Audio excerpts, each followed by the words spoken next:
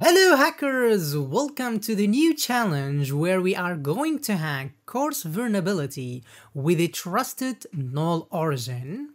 This website has insecure CORS configuration that it trusted the null origin. So all what we have to do is to create a malicious website and then send it to the administrator to hack him and get his API key.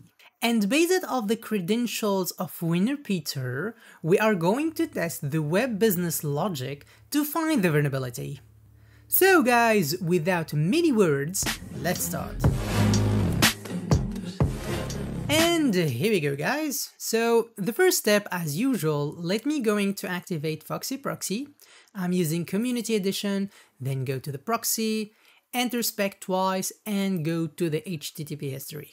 And here we go. Now let me go to my account and let me use the credential of winner and password of Peter and let me log in. And here we go. So definitely my target in here is the API key of the administrator is similar to this one where I have in my account. So the first thing that I need to focus on where this API key came from. So let me check the endpoints. Let me see the first one is my account. So definitely it's not this one. Let me go to the my account IP winner. So also this is not the one because this is showing this page.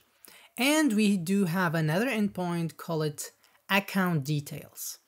And here we go. So this is my target where I do have this IP key. So what I'm going to do, I'm going to create a malicious web page that make an action that send me this IP key of the administrator where he clicks on the link that I'm going to send it to him. So guys, let me show you how to create a malicious website. So let me go and open my VS Code and here we go. So this is the one. And now let me create the HTML page. So I'm going to call it index.html. Here we go. Now let me start with HTML and here we go. So in the real life guys, this page should be realistic, that's showing a real content, but in the background it's going to make my malicious code or it's going to make the attack. So let's assume that we have something in here. So let me say, hello my friend. And now I'm going to create a malicious code. So let me open script tag and there we go. So let me start off the const, let me say const request equal to the new XML HTTP request. Here we go. So based on this object, we do have 4 functions to include. But before moving forward with this code, let me test my endpoint and see if it's vulnerable to the CORS or not. So let me send it to repeater. Here we go. Let me close Interspector.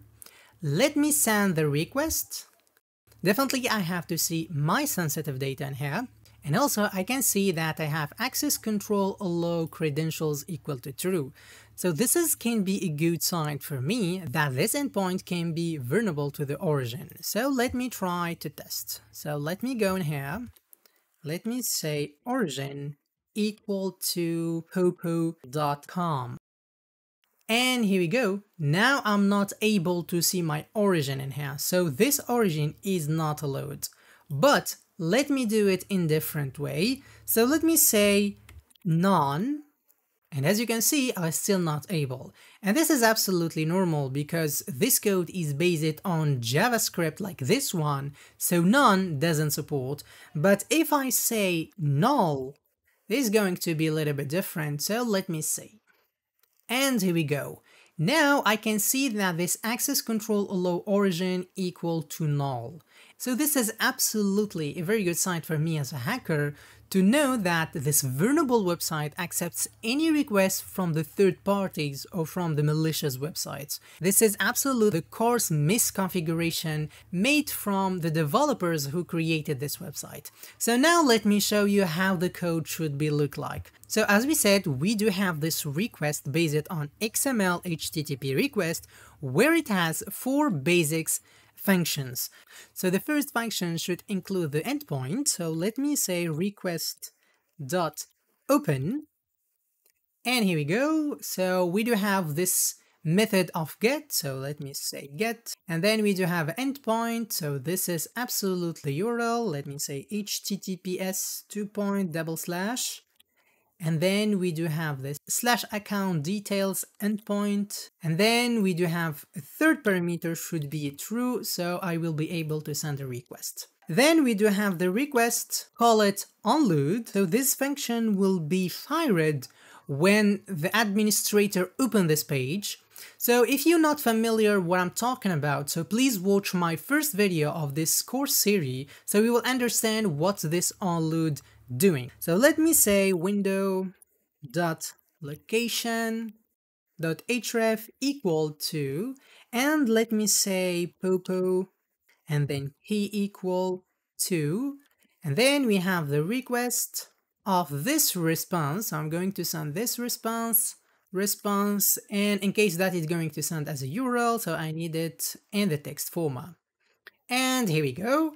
So then I do have two other functions. The first one is request with credentials. So as you can see, we do have that allow credentials equal to true, so this is definitely should be true. And the last one, I need to send the request. I have request, then send function. And here we go. Now I'm able to make interaction with my malicious code with this vulnerable website. So in case that we do have allow origin equal to null, and it's not allow me to do any other origins, so this code still mess. So I'm not going to send it like this, so I'm going to make it different this time. So let me show you how we are going to do this. So first I'm going to open another tag, call it iframe. And here we go, let me close it.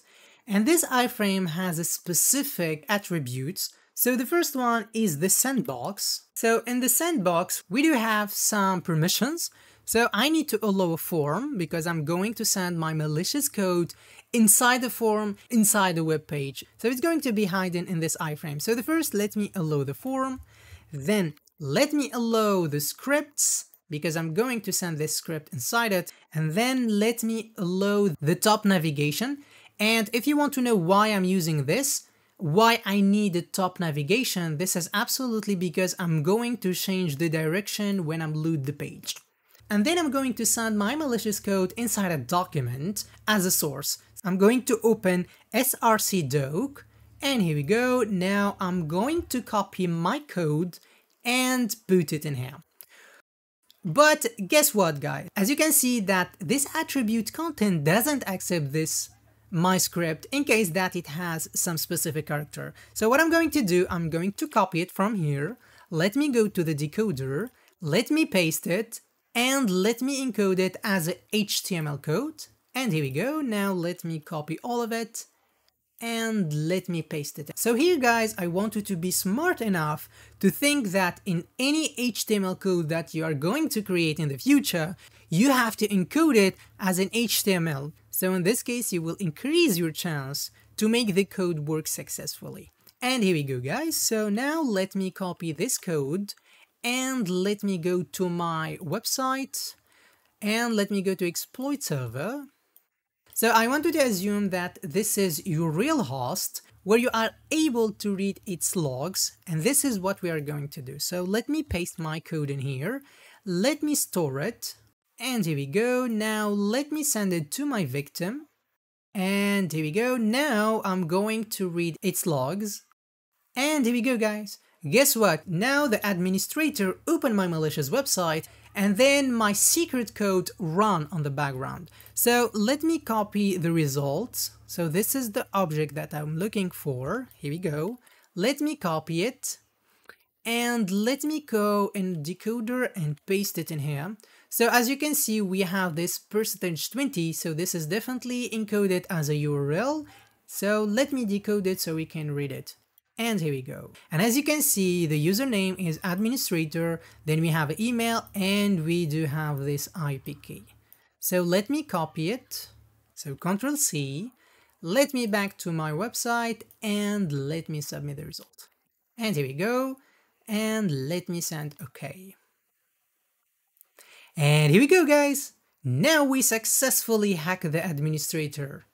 So guys, if you learned something new from me, if you learned how to make a malicious web page and how to make specific attack based on this one, and learned how to find a CORS misconfiguration, I want you to subscribe to my channel, then I want you to like the video, subscribe to my channel, and if you have any comment or any question, please put it in the comment below, and stay tuned for the next videos.